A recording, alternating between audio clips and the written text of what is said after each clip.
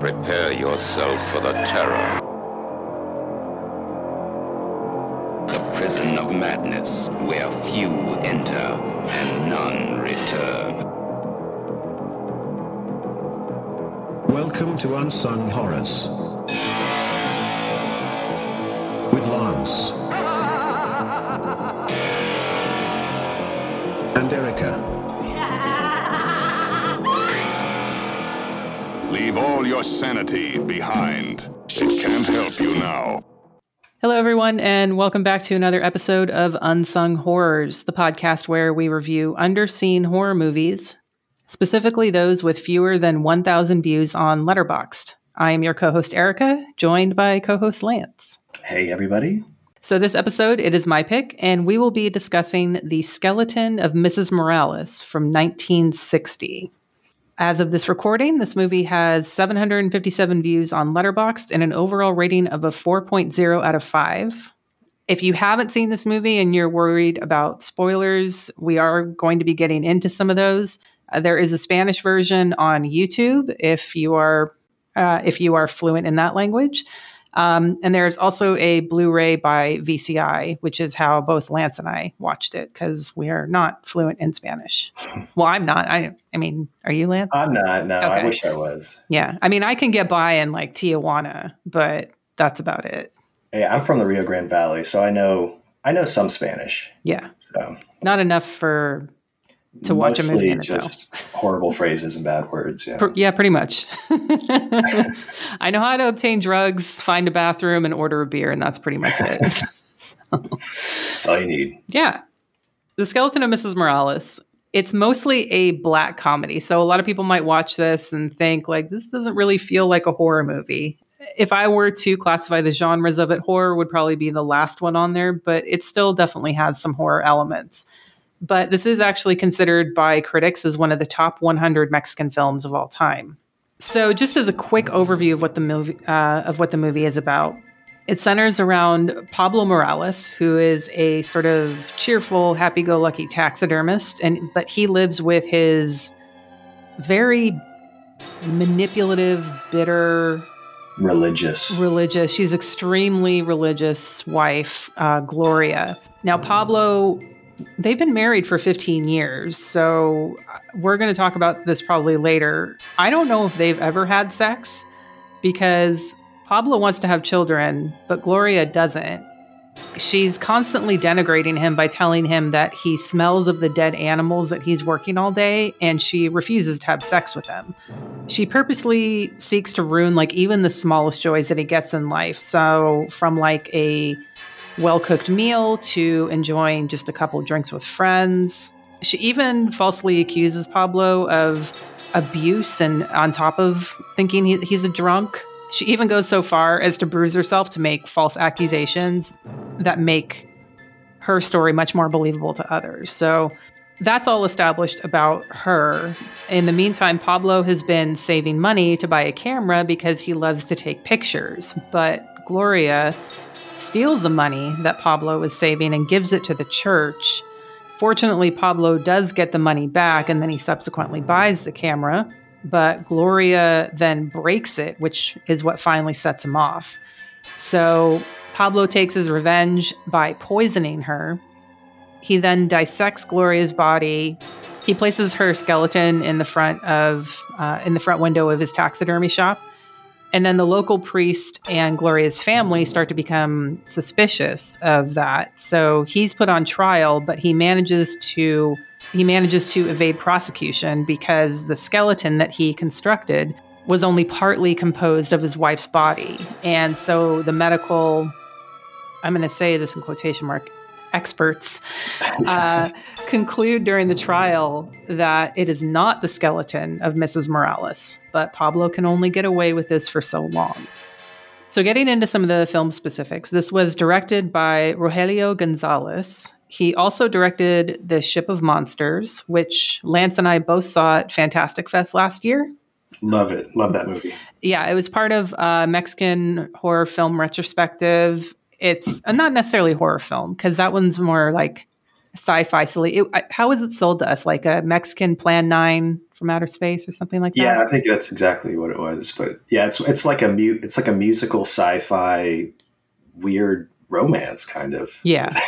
It's wonderful. So much fun. If you're interested in hearing more about that movie, I actually did a guest spot on Late Night Psychorama at the end of September, where we covered that movie and one other. So you can listen to that episode and hear me gush about that movie. So Gonzalez was also a regular collaborator with director Luis Buñuel. And in fact, most of the people who worked on this film, on The Skeleton of Mrs. Morales, both in front of the camera and behind it, were regular collaborators with Buñuel. And so I don't want this to turn into an episode about Buñuel, because I mean, that couldn't even be one episode anyway. But it's worth pointing out that some of the tone, and most definitely the social commentary of this movie, are very akin to many of Buñuel's films. However, this film doesn't share the surrealistic aspect that's common to a lot of Buñuel films. This plays it much more direct. And not to say that Buñuel's films don't have a sense of humor, because they do, but Gonzalez's Mrs. Morales leans much more into that aspect. A number of reviews that I read about this film even cite this as something like a Tales from the Crypt episode. Which, yeah, I could see that. Yeah, I definitely see that. And just, a last thing about Buñuel, well, it's not going to be a last thing about Buñuel, but if you've never watched any of Buñuel's films and are interested, there's a few streaming for free on Amazon Prime right now, including That Obscure Object of Desire, The Young and the Damned, and The Discreet Charm of the Bourgeoisie. One of my favorites, besides The Exterminating Angel, is Belle de Jour. Both of those have Criterion releases, so that's the end of my plug for Buñuel. So actors in this film, Pablo Morales, Dr. Pablo Morales, the taxidermist, is played by Arturo de Cordova. He made a few American films, including For Whom the Bell Tolls in 1943, and he was also in Luis Buñuel's Elle. Amparo Rivelles plays Mrs. Gloria Morales, and for the most part, she was just in a lot of telenovela work. And then there's quite a few people in here, so I'm just going to do one more. Antonio Bravo, Father Familiar, is probably the next highest billed person. He was also in some Buñuel films, including The Exterminating Angel. The score was composed by Raul Lavista, who also did Buñuel films. And the screenwriter, Luis Alcoriza, he also did the screenplay for Buñuel's Exterminating Angel. So this is like the last episode where it's like everyone was like on Nightmare Beach. Yeah, it's Primal Rage and Nightmare Beach. Spoiler, Exterminating Angel is not going to be my recommendation for the double feature. What's interesting about Luis Alcoriza, so I did, in addition to The Skeleton of Mrs. Morales, I've already seen a few Buñuel films previously. I watched a couple more the other day. And then I also watched a movie that Luis Alcoriza, the screenwriter for this, wrote and directed. It was an 80s horror movie called Terror in Black Lace, which was described as a killer with a hair fetish killing a woman and getting caught dragging the body out by a lonely housewife, and then she has to escape from him. And it sounded great on paper, and unfortunately that's only about 20 minutes of the movie, and the rest of it is like a telenovela, a drama between the husband and wife. So I was a little disappointed in that one.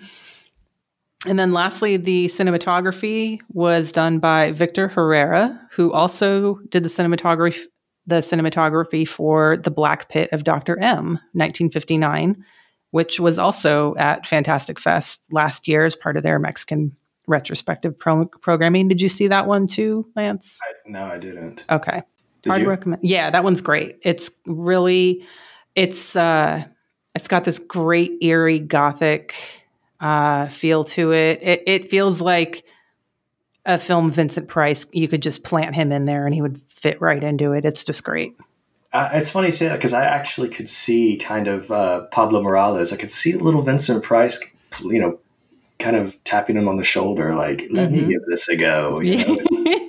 Absolutely. Yeah, I can see that for sure. Okay, so that's it for the crew. We're going to get into more of the film right after this promo from our network.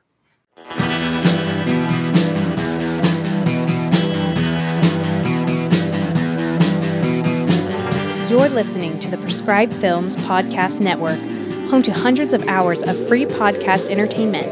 The shows on this network all have a common goal: providing you with the best discussions about movies and other forms of entertainment media. The PFPN hopes to fill your earholes with audio joy. Visit our website with links to all the other amazing shows at www.thepfpn.com. Thanks for listening.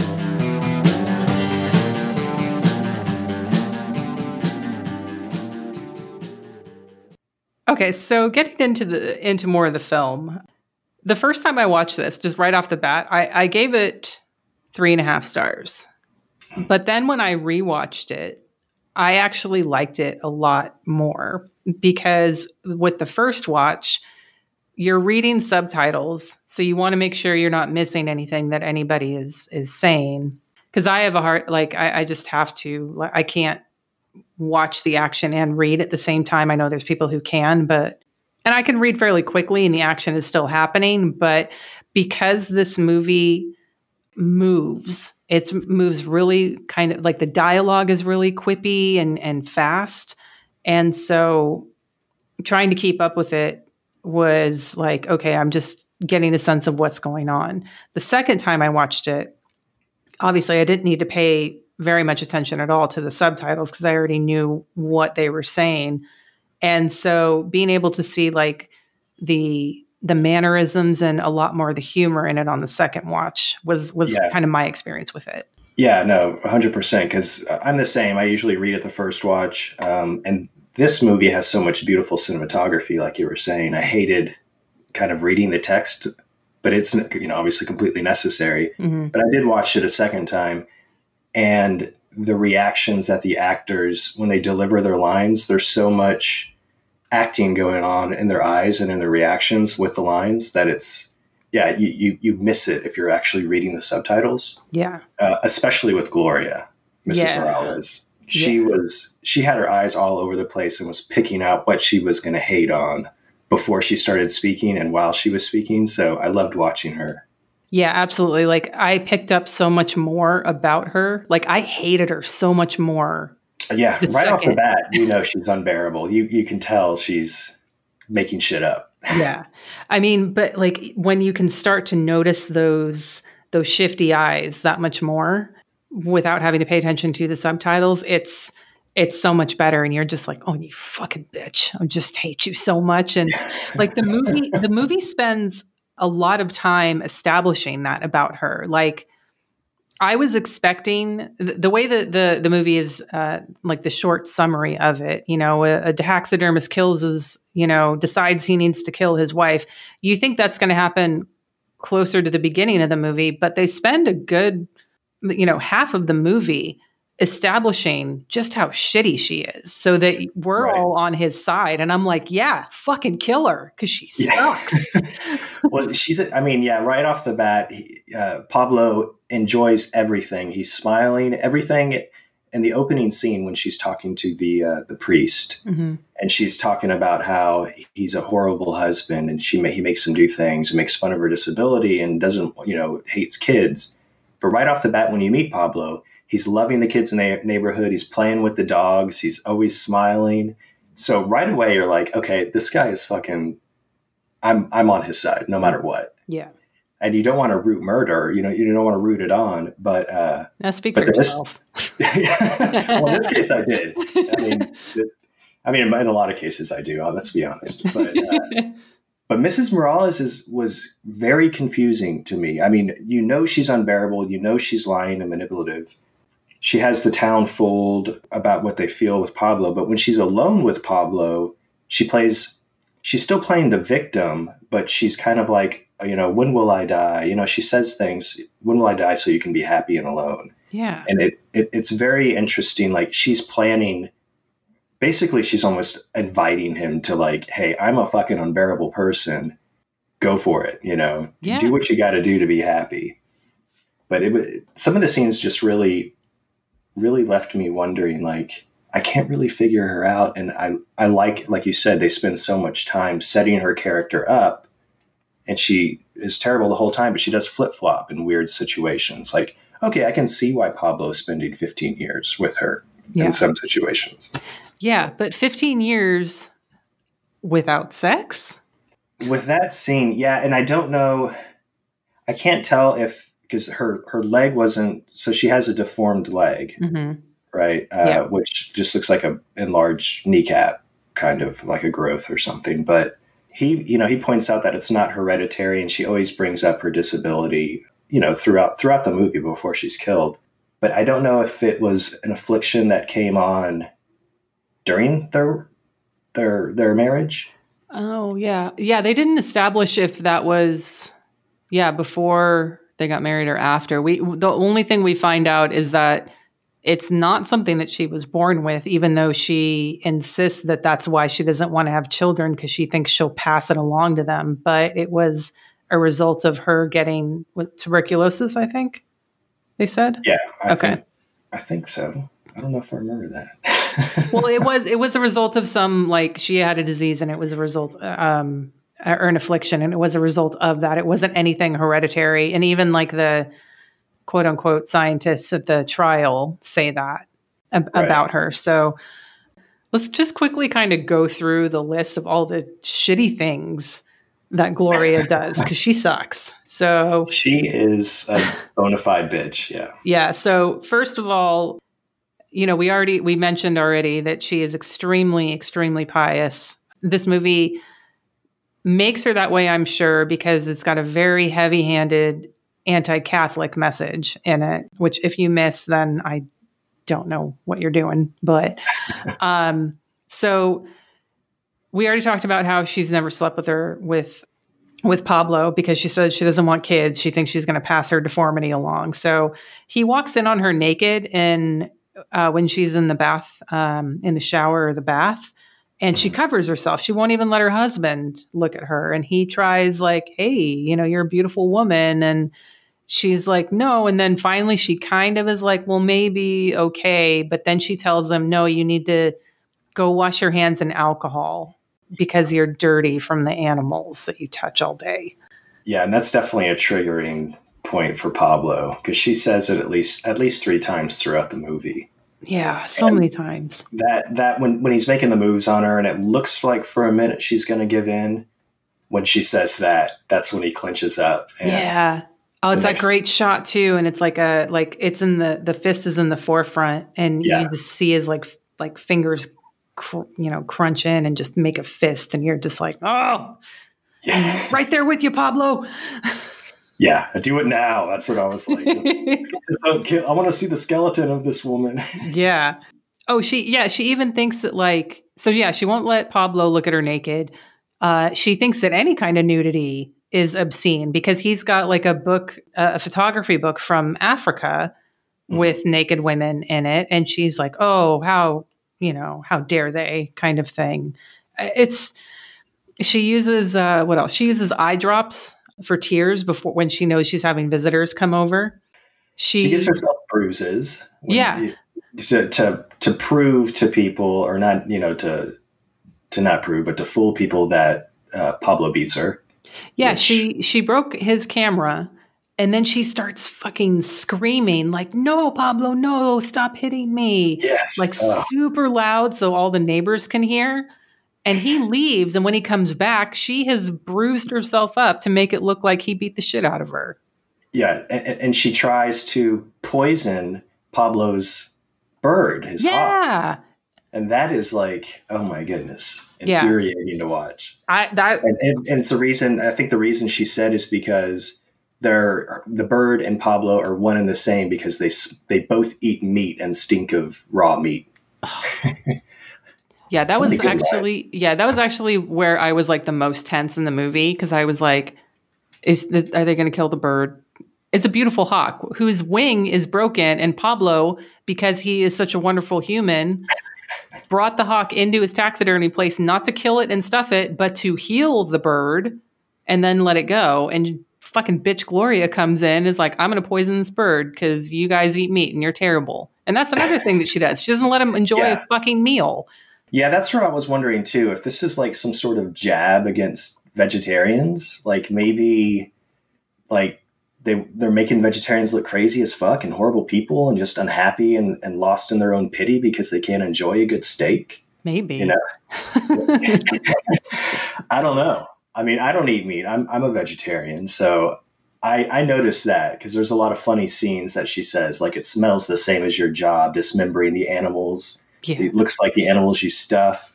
And that whole scene of him eating the steak is just hilarious. Like, it's laugh out loud funny, where she starts gagging and then he starts gagging and he's like, oh my God, would you stop it? Yeah. She's making those vomiting sounds and like, she's like, like that. And he's like, ay, por favor, Gloria, you know, and just like, come the fuck on, let me eat my fucking meal. Because he even said, he's like, I'm going to go downstairs and eat. And she's like, oh, wait, I'll join you. And he's like, no, it's fine. You don't have to. And she's like, no. So it's like she purposefully was like, no, I want to come down there, sit at the table so I can fuck up your meal.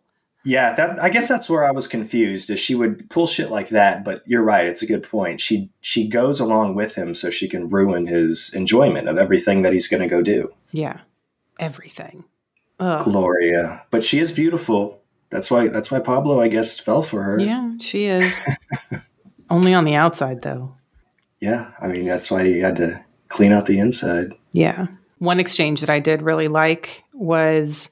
So after she steals the money that he's been saving to buy his camera, she gave it to Father Familiar as money for part of they're trying to restore some Catholic altar or something like that. Right. So Pablo gets back and he gets the money back from the father. He's like, I know you have it. Give me my money back.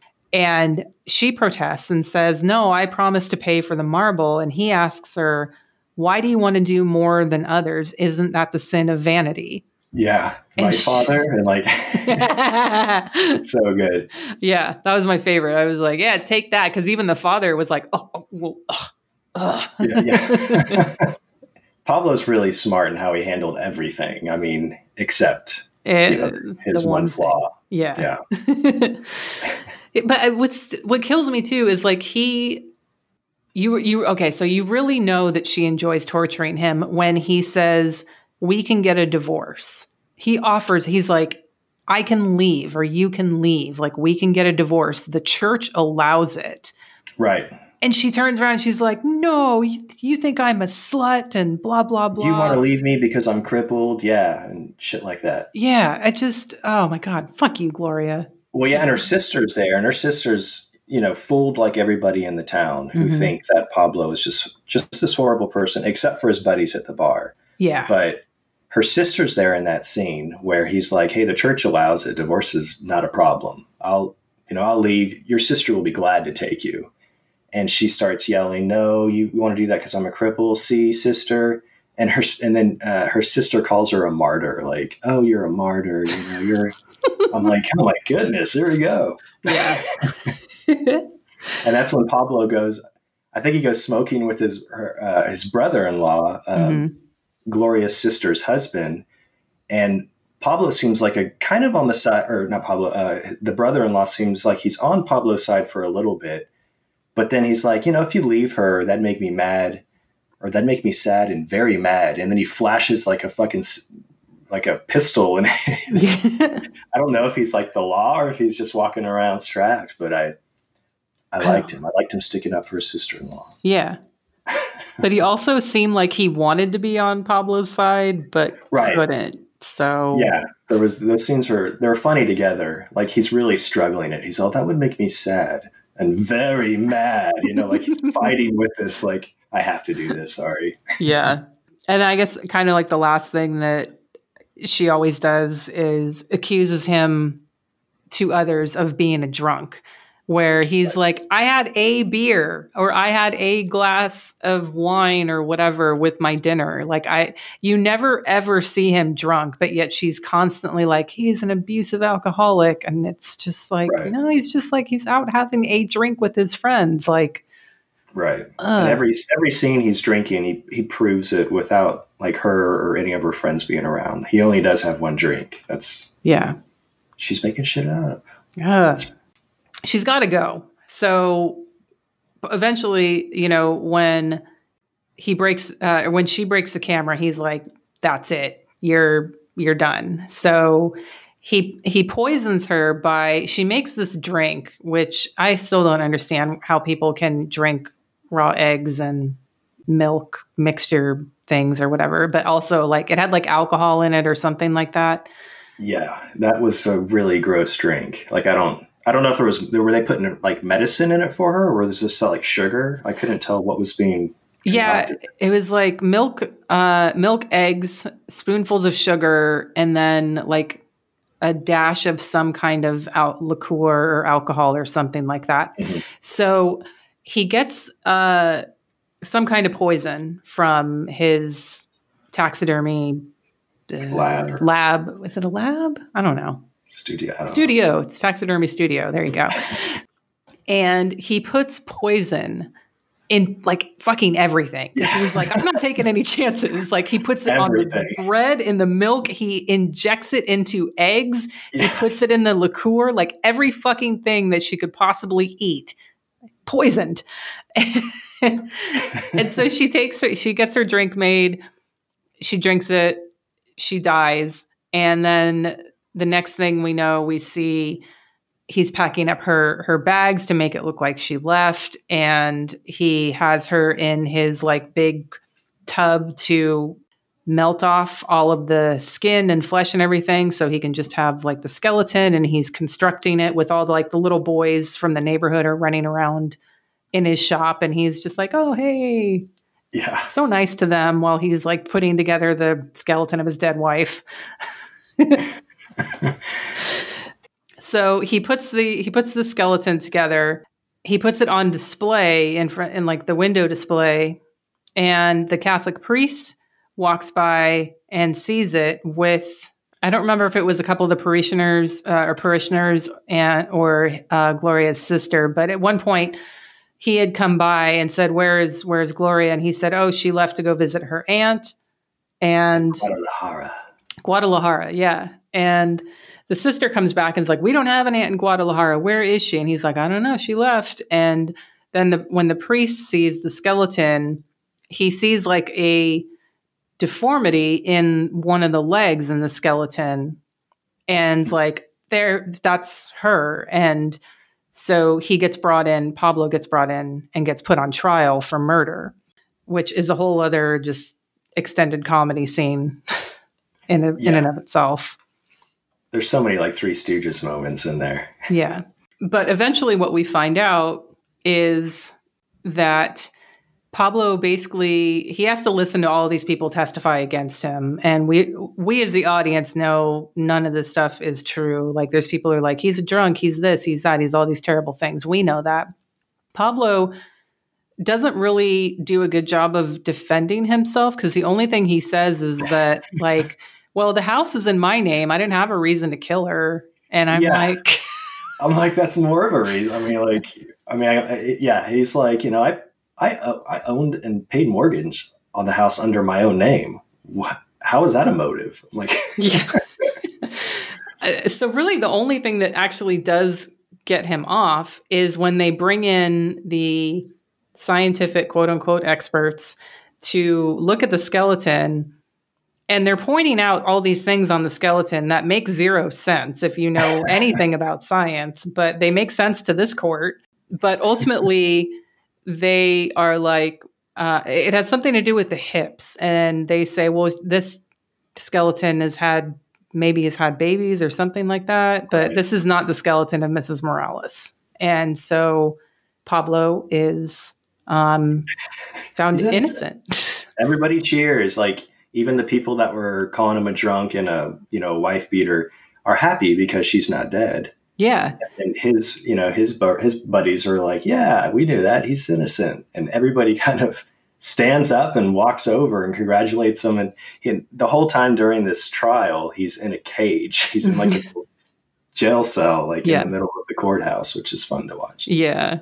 And so they're all convinced that they're like, oh, okay, I guess he was telling the truth. And she left to, I think his last story was like, he convinced the preacher, like, didn't Gloria tell you that she wanted to be a nun? And he convinces everyone that she ran off to a nunnery. Right. And my next sort of favorite part when it comes to Catholic bashing is when Pablo goes to the church. So he goes to the Catholic priest, Father Familiar, because he wants to confess. And he confesses to the murder to the priest. And the priest is just like, what? But Pablo's like, A, you can't do anything because A, this is confession, and B, I've already been found innocent, so double jeopardy. So Lottie fucking da. He's like, confession is secret and sacred. You can't tell anyone. Yeah. But then he says, ask for forgiveness for my soul. I can't because I'm not regretful. And I was like, yeah. Yeah.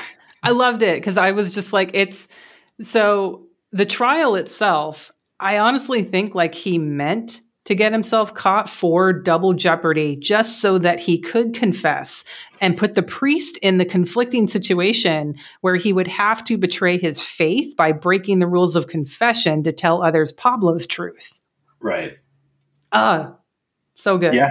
But if there's any priest, I mean, that character, that actor played that character so well because he was just violently angry and hateful towards Pablo, like from the first moment he walks in the door. Yeah. Because of everything that Gloria is telling him, and because Gloria is giving him 1,000 pesos, for his church. Obviously, he's playing favoritism, and he believes everything she's saying because she's funding his addiction. But he plays like hatred so well. Like if what happened at the end of Pablo didn't happen, I would actually think he probably would have told the police. Yeah, because he was a fucking asshole priest. Yeah. Yeah, he would betray his faith, and like even more so proving Pablo's point, like, you guys are hypocrites, know? Before we get to the end, I did want to talk about like some of the other like side characters, the Catholic troupe, I guess. There's the historian guy and the woman who always has to pee. Yeah, who had bladder surgery and she can't control her bladder. Yeah. It's just these cute little like comedic touches, like that when it's like a serious topic, the woman is like, oh, like she gets nervous and she like runs off to go. She's like, I have to pee. And then the man in that group of people starts almost every sentence that he speaks with, well, as a historian, blah, blah, blah. As a historian, blah, blah, blah. And so when he's testifying during the trial, Pablo looks at him and says, well, as a historian, do you think that blah, blah, blah? It's just great. And there's also the camera sales woman, Mrs. Castro, seems to have a strange part in all this too. Like she's a widow. He goes over. So when he goes and looks at this camera, obviously he's been eyeing a camera for a long time. They kind of establish that the characters know each other. And he's like, oh, she's like, oh, if you really like this camera, I get a discount. I can help you out, 1,200 pesos. He's like, well, I don't have my money. And that's when, he goes home to get the money and finds out that Gloria's given it to the congregation there. Mm-hmm. But he does get the money and he goes to Ms. Castro's place, her house. And she has these 2 kids playing at home and he's having a good time with them. And that whole scene, and then later he goes back and talks to Gloria about how he wasted his life, or why did I do this? I should have left you a long time ago. We could have had kids running in our hip apartment instead of me paying off this horrible house. And so it's almost like he's, I don't know, if he had some sort of plan with Ms. Castro. I don't know if it was a plan as much as it was like it was just a reminder of what he did. But she's kind of, her son was named Rogelio, and I was like, oh, it's the director. Cute. It's cute. And then his buddies were also funny too, little great background characters like the professor and the drunk maestro always wanted to have fun with Pablo, who always has just one drink. Yeah, always. Yeah, all the little side characters are, everyone's just, they're delightful. Yeah, and it's worth pointing out too, when he's the first scene when he's at the bar with him, the whole time him and his buddies and the bartender are talking about there's no such thing as a perfect crime. Right. That's kind of like where his whole crime is, you know, he poisons everything, and then when she finally dies, he burns everything that he poisoned, and he burns all her stuff, and you know, basically he's going for the perfect crime. And then there's that one scene where he's like, I feel like I'm forgetting something. Mm-hmm.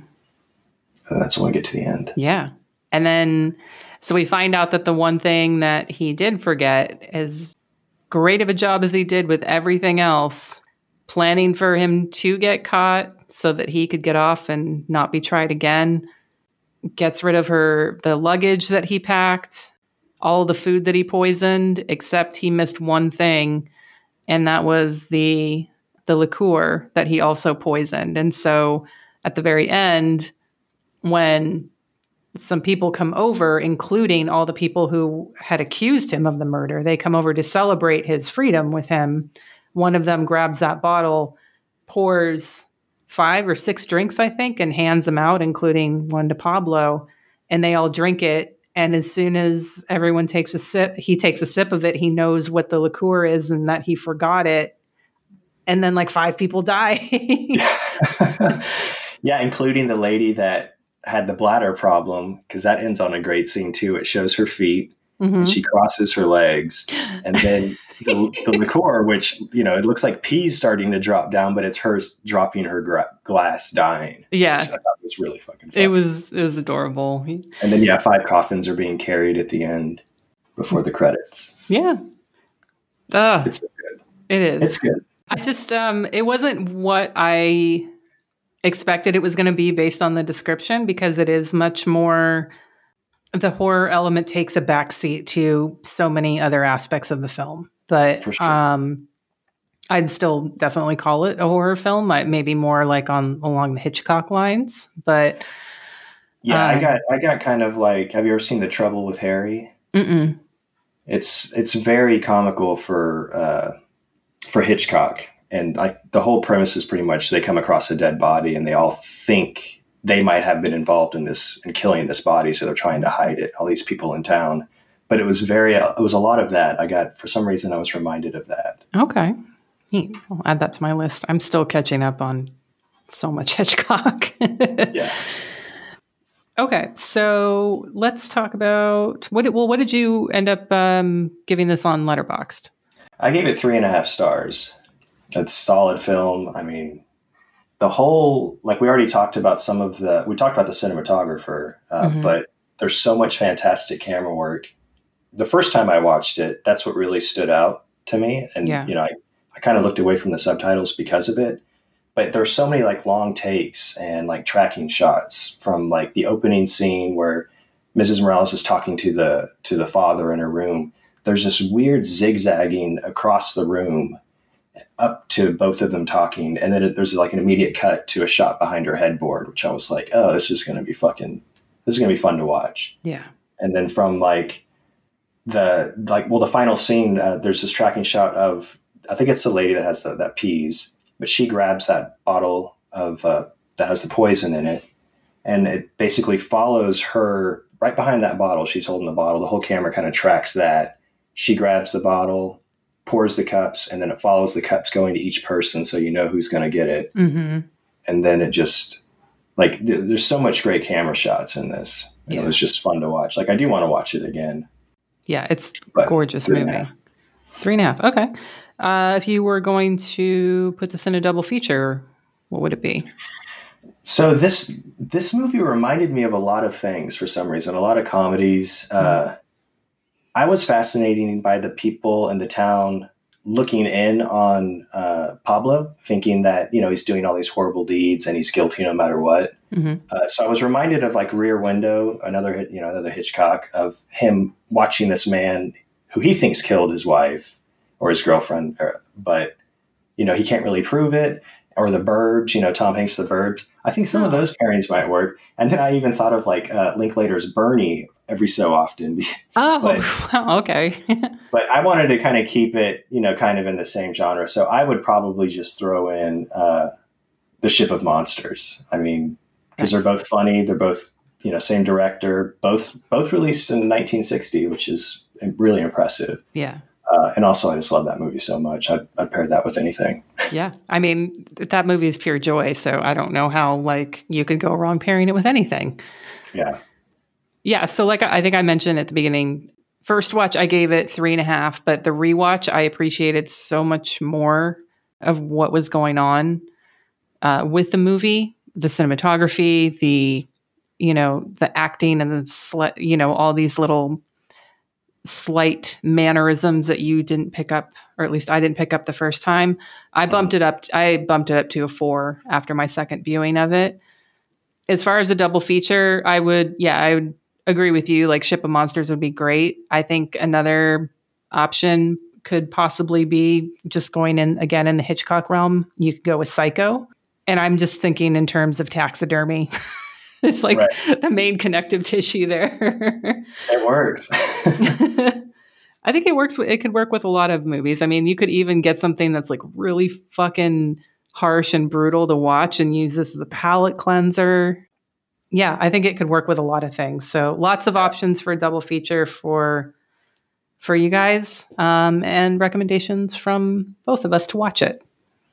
100%. Okay, so before we get to Lance's pick, just a reminder that next week we will have our bonus episode dropping for the Horror Gives Back movie challenge. So we'll be announcing the winners during that episode for the giveaway, as well as going through all of our picks for the movies that we watched for the challenge. And I know that some people have said, like, well, I've got my own list and I'm sticking with that. And that's totally fine. Like, the idea behind this is donating money to charity for the movies that you watch.